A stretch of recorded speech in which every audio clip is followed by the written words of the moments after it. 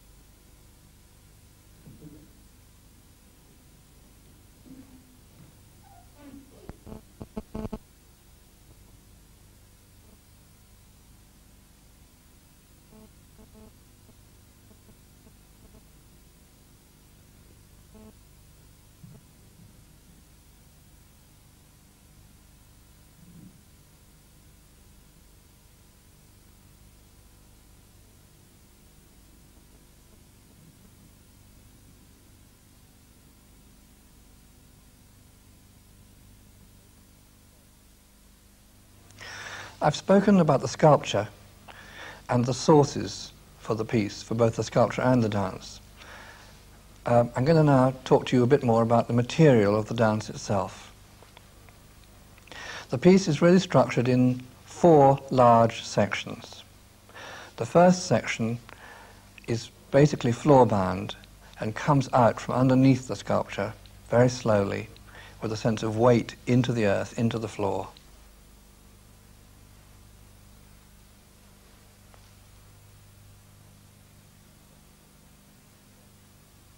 It just comes out into the space right in front of the sculpture and ends in a pitched over attitude with the arms and the shoulders wide open.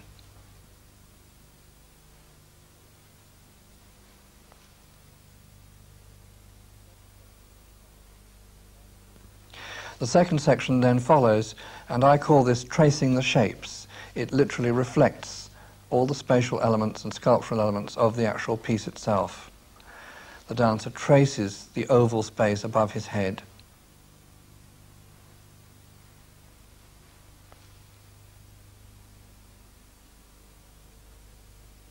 Also traces the downward plunge of the hanging piece.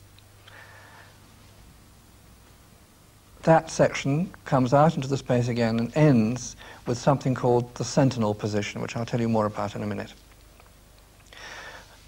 Then the main dance itself happens, the major section, the third section of the piece, in which the movement moves backwards to the sculpture and then comes out again. The sculpture remains like this anchor point in the space, and everything relates to it.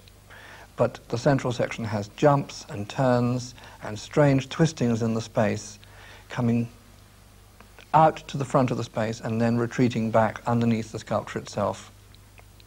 So that all the elements I've been speaking about earlier are in that section. And that section ends again with the sentinel position. This time it's what I call a double sentinel position, in that the dancer changes arms and does it with either arm.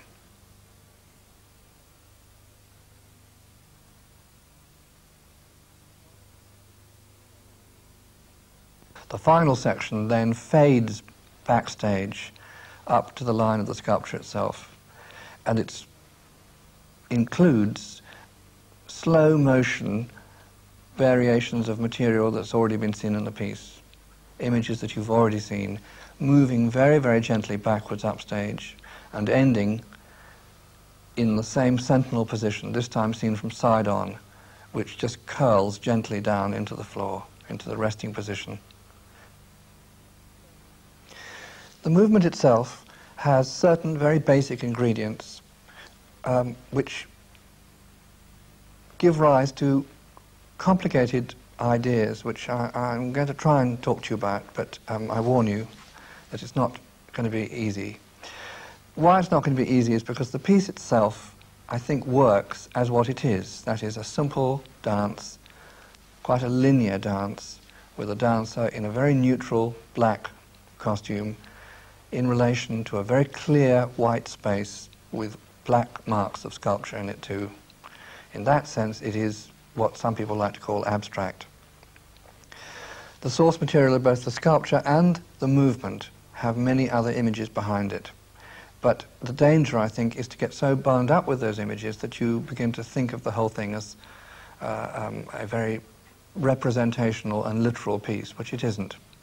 But I think what goes behind the movement is certainly very important to me.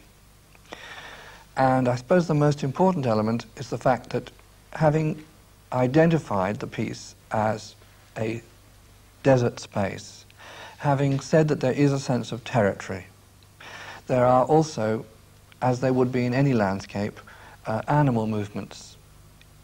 And what I'm cautious about is ending up with one thinking that this is some kind of little rat running around in the desert. It's not a solo about an animal. It is a dance in the space, but the movements in it refer to images and imagery, which has meant a lot to me and relates, I think, very clearly to the imagery of the sculpture. So that the initial section, starting in a very, very quiet, almost sleeping position, waking very slowly, feeling its way across the floor.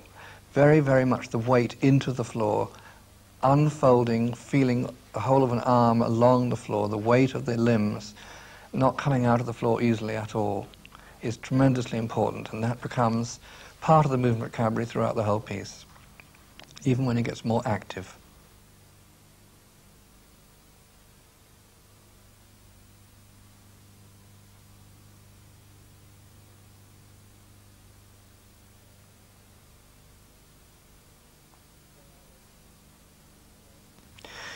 There are also particular positions which become structural elements, which help you to see the way the dance is structured. I've already spoken about one, and it's a very important one, the sentinel. The idea of someone looking out over a territory, alert, watching, observing, guarding, all sorts of things they could be, but this sense of somebody looking out, very much, I think, taken from the movement vocabulary and the imagery of Martha Graham's Frontier again. There's also what I call wing spreading, when the arms and the back open slowly. And there is a position, in fact, which we, the dancers and I, have always called the big bird. It's about hovering, it's about opening the whole body in a very gentle way, almost influenced by the Taiji, by the Chinese Tai Chi Chuan, I think. And that occurs several times in the dance.